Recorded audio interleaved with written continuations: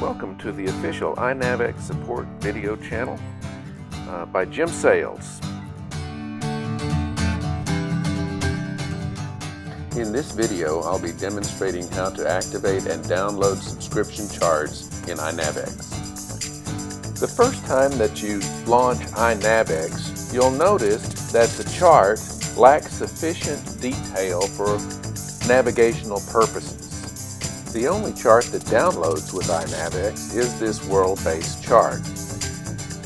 To use iNavX effectively for navigational purposes, you'll need to download additional charts. In the iNavX chart store, you can purchase a wide variety of chart subscriptions for various places around the world.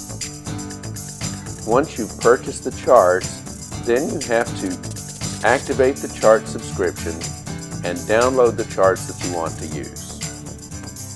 The first time you tap it, you'll be prompted to activate the chart subscription on this device. You'll need to answer yes.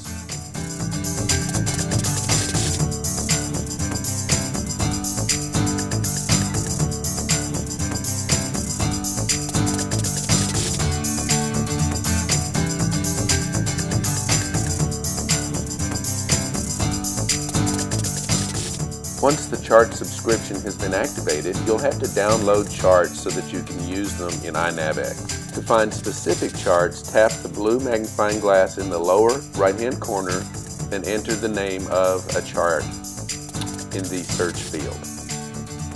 At this point, you can download just the chart you selected, or you can download all the charts associated with the subscription. Notice that you can select multiple charts to be downloaded at the same time. You need to have an active internet connection to download the charts, but once you've downloaded them, you no longer need that internet connection and they can be used offline.